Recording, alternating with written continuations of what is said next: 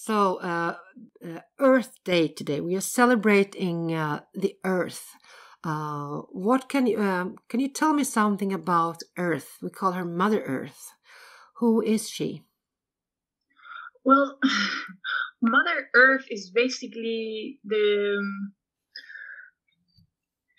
very core essence of the creation of Earth, right? It's the program that we created when we created planet Earth, and then within that, everything is perfectly harmonized within the flowers, within the trees, within the animals. The way that the energy within that is moving is in one flow, it's in one system. We call it Mother Earth and Father Sky because that as we are bounded to the system, she becomes our groundation. She becomes our safety net. She becomes our core essence. Where Father Sky is where we originally come from, but as long as we're down here, we are bounded here, and yet the knowledge and the awareness we brings from him down to here and vice versa. So we are basically the element in between mother and father, and the creation and outcome of them both. That's beautiful.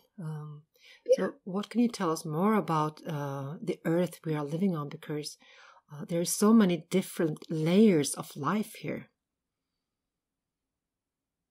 That is the truth. So where to start? We think we know a lot, but we don't know anything. There is so much lost history on this planet.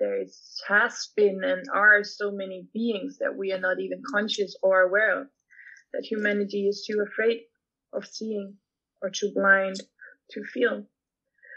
Earth is a cruel creation of so many species and so much magic.